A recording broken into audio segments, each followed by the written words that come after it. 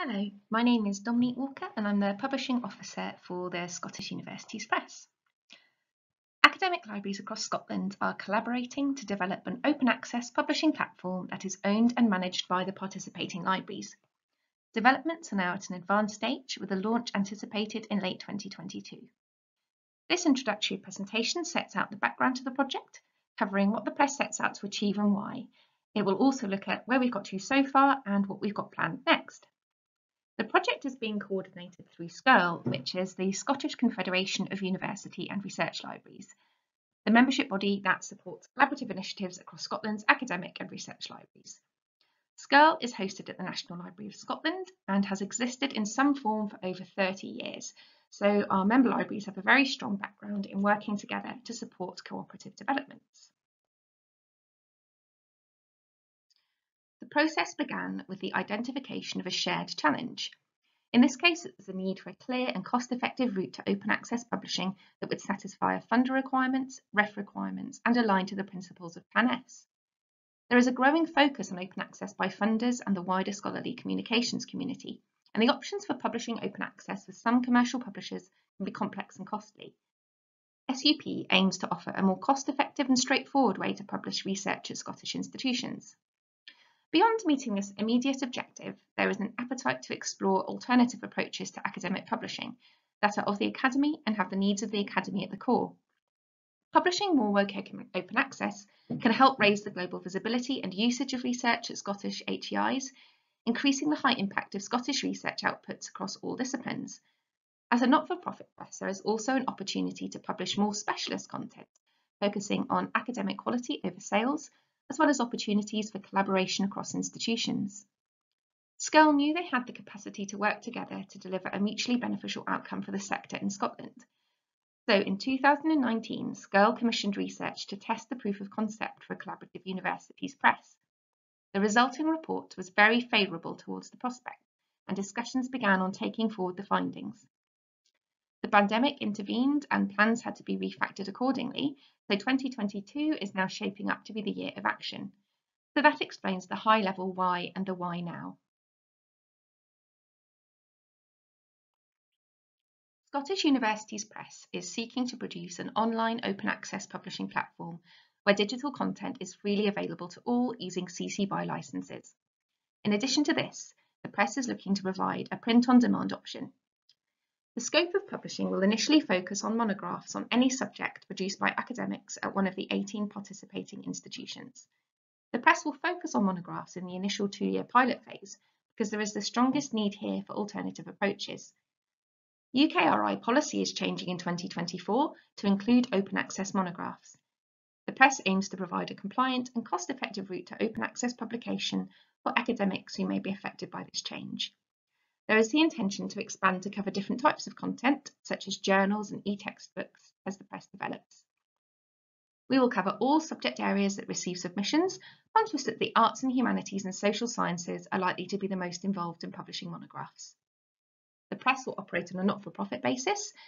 The delivery model, working with participating institutions, offers the scope to bottom out the true costs of publishing. The press wants to provide a fully featured professional publishing solution and is committed to finding the best way possible to cover the costs, and we will do this in consultation with our participating HEIs. There are 18 participating institutions, ranging from the larger research intensives to smaller specialist institutions. The Open University Library is taking part too. This is a library-run press, so our library teams are crucial in their daily conversations with academics and involvement in the wider policy landscape, which is vital to informing the direction of the press. Within institutions, our academic colleagues will be the drivers for content and service needs as authors for the press. There will be considerable variation in the publishing needs and patterns of our different institutions. The press has developed an open and inclusive management structure so that all participants have equal voice in the decision making. And for this reason, the management board has one representative from each participating institution. The management board was formed towards the end of last year and meets quarterly.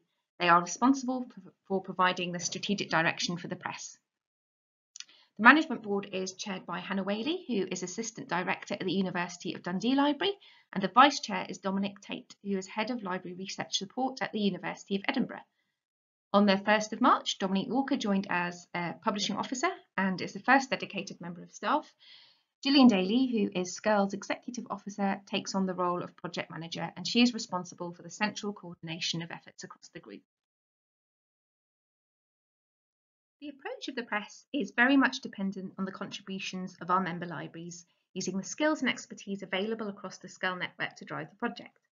It allows the press to develop rapidly while offering the potential to scale up according to demand over time. Keeping as much of the activity as possible within the SCIRL network also means an ability to get a handle on the true costs of digital publishing and the opportunity to keep those costs as low as possible for our participating institutions. The press will operate on a not-for-profit basis, and any surpluses will be reinvested into the press for the benefit of all our partner institutions. We have a 2-year commitment from the participating institutions to contribute to the running costs, and this covers things like salaries for dedicated staff, platform hosting, and branding, for example. The press will also develop a platform in collaboration with the University of Edinburgh. After a review in March around the delivery model for the platform, we decided on a local rather than outsourced option, and we formed a small platform working group with staff at the University of Edinburgh to progress with the platform via the existing SCIRL shared service route. This means that the team were able to quickly produce the test server, and the platform is now ahead of schedule. All of this work is being supported by the Management Board of the press, as mentioned in the previous slide, but also by our editorial board, who I'll talk about in the next slide. Overall, we see the journey to establishing the press as a 5 to 10 year project.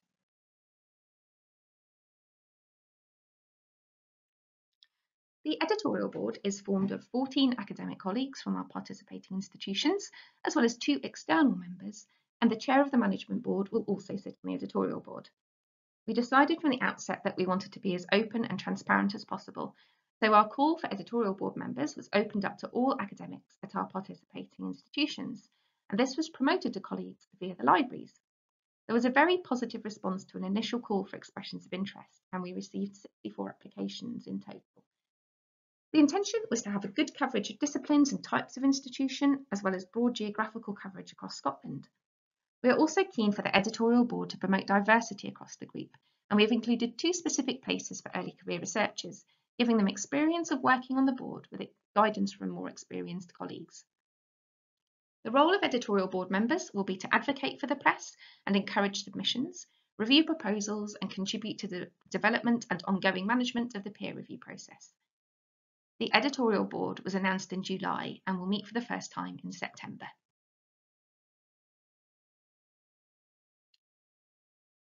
Pace has been rapid this year, deliberately using mechanisms for early startup and entrepreneurial ventures. A publishing officer was appointed in March and is the only dedicated member of staff for the press. The recruitment of the editorial board then took place in May and June, with the announcement made in July. The next major milestone will now be developing the online platform, and as mentioned, this is under progress with the team at the University of Edinburgh.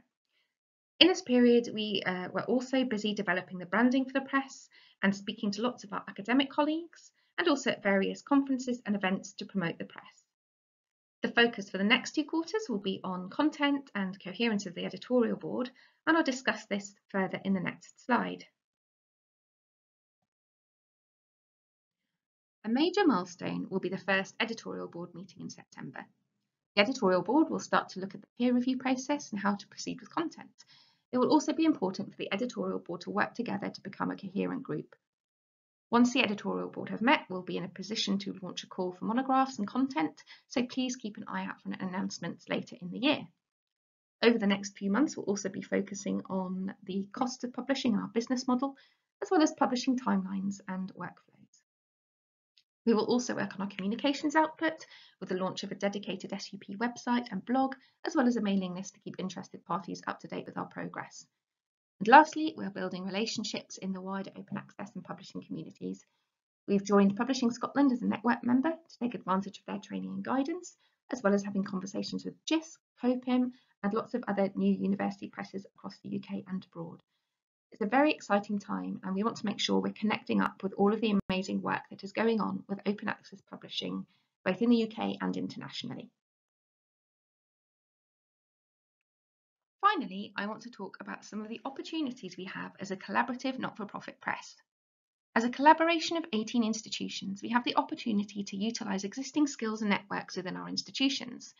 We're able to turn inwards wherever possible for design work, publishing guidance, and making sure the effort spent on peer review by institutions has a noticeable contribution to the Scottish HEI community. Additionally, our not-for-profit status frees us from some of the constraints faced by commercial publishers that cause restrictions on publishing longer or more specialist content. It also allows us to provide support for early career researchers at our institutions.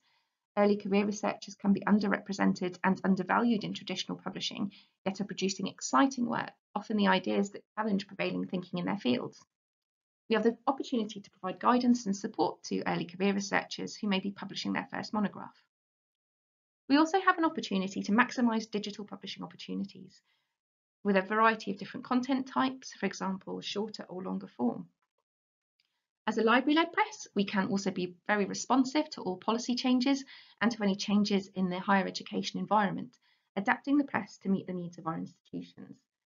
And lastly, we have an opportunity to be as open and transparent in everything we do as possible. For example, with our open call for an editorial board, and we plan to be completely transparent with our business model. Many of these opportunities are still being understood as the press develops. However, it's certainly important to speak to the opportunity to continually challenge the status quo and highlight how receptive the press is to doing that. So, thank you very much for listening to this introduction to the Scottish Universities Press. We are very keen to hear from academics and staff across all of our institutions. This is very much a collaborative effort. We are also keen to hear from people in the wider community as well. So please contact Publishing Officer Dominique Walker at dwalker002@dundee.ac.uk with any feedback or thoughts. Everything is useful to help us develop the press to the needs of our institutions. Lastly, here are a few useful links to the SCIRL website and to the proof of concept report that I mentioned earlier. I've also provided a link to the JISC New University Press Toolkit, which has been an invaluable resource when planning and developing the press. Thanks very much for listening.